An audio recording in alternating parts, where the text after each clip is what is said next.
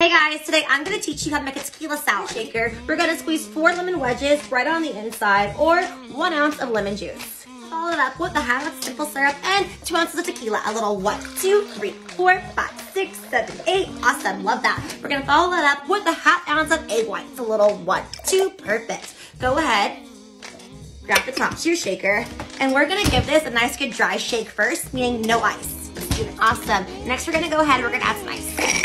Shake, shake, shake, shake.